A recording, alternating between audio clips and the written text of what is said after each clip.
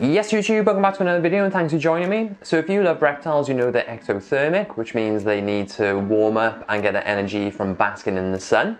But how do you do that in a captive situation? Well, today we're going to be taking a look at just that, as well as taking a look at one of these products, and that's all coming up right after this.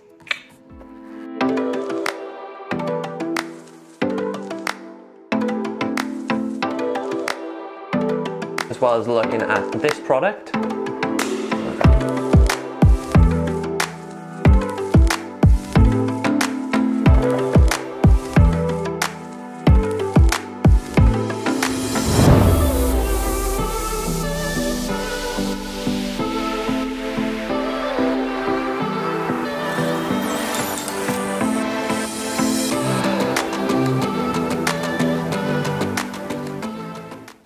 Welcome back.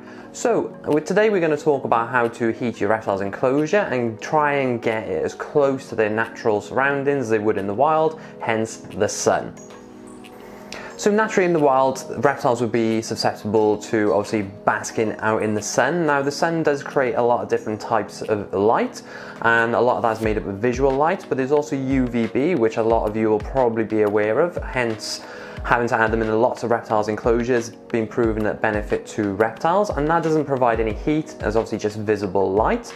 Now infrared rays are what creates the heat. Now there's three types of infrared: infrared A, infrared B and infrared C. So naturally in the wild the sun would produce infrareds in three different measures. So infrared A, there'd be 32% of infrared A. Infrared B accounts for 14% and infrared C is the lowest and accounts for 2%. Now the reason I'm going through this is just to highlight some of the more commonly used items to heat reptile enclosures currently. Now I've been using in the past ceramic heaters. Now this is a secondary heat source. A lot of times they're great because they don't produce any light.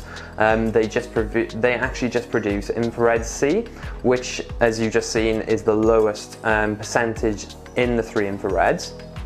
Now, because this only provides infrared C, is not so close to what a reptile would experience in the wild.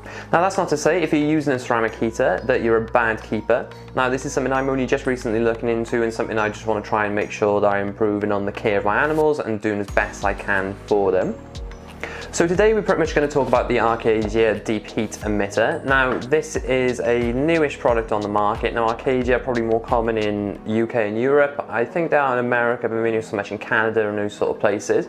But they are a company that really devotes their time to animal welfare and try to bring out products to improve welfare and raise husbandry standards. So I've always been a fan of Arcadia. All my UVs are Arcadia, my heat bulbs are Arcadia, just because they spend a lot of time in research. And it's similar to aquarium lights. I know a lot of people think that twin star lights are really expensive or ADA lights are really expensive, especially when they don't have some of the features that other expensive lights do, like app control, but they purely put a lot of their money into research of whether they're beneficial for plants, animals, rather than the gadgets. And I feel like Arcadia are probably a similar company. Now, this is a deep heat projector, and I'm going to be adding this onto Bert's enclosure. He's currently got a ceramic heater on there. Now, again, I just want to combine this with the lighting we currently have. So he's got a UVB light on there, as well as the Arcadia T5 strip for more visible light. And we've also then got the ceramic heater, which is only providing infrared C. Now, if we get adding this as well, we'll be providing infrared A and infrared B, which, as I mentioned earlier, are the larger percentages.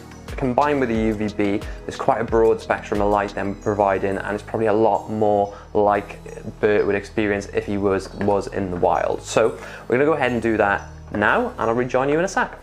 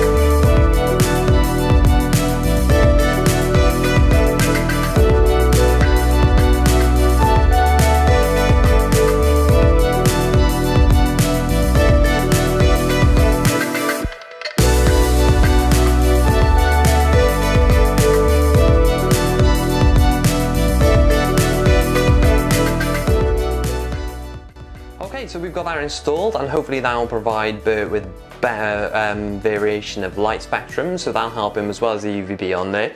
Now, because this is an arboreal setup, it's unlikely the infrared C will get in there. In nature, infrared C gets filtered out by our atmosphere anyway, so it's not massively beneficial. But if you have animals that like belly heat, so animals are typically told to be kept with heat mats, so maybe leopard geckos, ball pythons, which I don't believe that is the best form of light, because in nature, light comes from above, so does heat, and I think the animal's natural instinct is to go higher to get warmer and lower to get cooler, so I think that's counterproductive or counterintuitive even. So belly heat, I suppose, is created, you can create infrared C from this. So if you had, say, well, my ball python will be getting one of these as well, I'll probably keep a rock underneath the basking area. So when the the infrared A and the infrared B is beaming down onto the rock, when the lights go off, the rock will then release the infrared C in the form of heat, and that is all infrared heat is, sort of the ambient temperature or room temperature, or sort of light feeling heat when like a radiator's on, I suppose. So these heaters actually penetrate deeper into the animal's skin and muscles, and that helps then it be more efficient for them to thermoregulate and for them to bask and get their energy, as well as it's going to be lower cost on energy. And they're roughly around the same price as ceramic heat emitters like this one anyway, but the only difference is these only come in 50 watts and 80 watts, but they are meant to outcompete 100 watt ceramic heaters, so I definitely recommend giving them a go. As always, I'll leave a link down in the description if you are interested in these.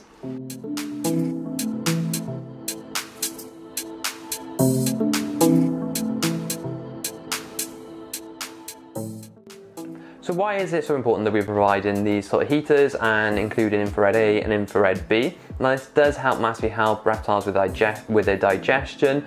It helps heal any wounds. If they've got any sickness, it can help and aid in that, as well as obviously reproducing as close as you can to what they experience in the wild, which if you follow the channel for a while, you'll know exactly that's what we're trying to recreate here. And not only do they have a benefit for your animals, they also have a benefit for you. Like I mentioned, they are probably more efficient in terms of power than their equivalent or ceramic heaters. They also heat up a lot quicker, hence making them more efficient. They're better for your animal by recreating the sun as close as you possibly can, especially combined with a UVB system as well. These are classed as tungsten filament lamps, but they do actually produce a small, like ember type glow, but it's not enough to keep your animal up in the night, and is barely visible unless you actually look up at it. But they're roughly around the same price, and I definitely recommend it. If there's benefits for your animal and they're around the same cost, give it a go for yourself, and I'd love to hear what you think. But I just want to give you a couple of quick changes we're going to be making around some of the enclosures and some of the stuff we'll be looking at this year. I'm really keen on trying to expose some of the things that benefit our animals and sharing those with you, because I know a lot of you care for your animals and want to give them the best care possible, and that's something we're going to be looking at this year as well. There's a few different things. You've already seen that I'm upgrading a lot of my lighting systems. I had in the Arcadia jungle dawns on, which we've got one for Castro to add as well, and we'll be looking at lots of different types of lighting, heating, and just equipment to make your animals' lives healthier and better. We still got a lot of setups to be made, so if you're new to this channel, we do a lot of aquascaping and bioactive setups, and we've got a few lined up, well, I'll say a few, quite a lot to get done, so those are all coming up, and now is probably a perfect time to subscribe if you're not already subscribed. As always, I really appreciate you going to check out my store with my merch. I've got the John's Rainforest Room t-shirt today. They are available on the site. I'll leave a link down in the description, as well as plenty of other reptile and fish keeping gift ideas or something for yourself. As always, I really appreciate any of the money you put into this channel, because it goes straight back on the animals' care and trying for new equipment to make these videos even better. But for those who've been following the channel a while, you'll probably notice a few differences in the room. We've got some new lighting, which you can probably tell, and that has been put back in by you guys supporting this channel, looking at my merch, watching, liking, commenting. So I really, really appreciate it, and I honestly put everything back into making this a better experience for you, the animals, and me. Now, I definitely recommend you going out and checking out Arcadia's deep heat emitters. I'll leave a link down in the description if that's something you're interested in. If you do use the link that I provide, it will have a small commission for me, which again, I'll put back straight into this channel to make it a better experience all around. But that's enough of me for today. A massive thanks for checking out today's video, and I'll see you in the next one.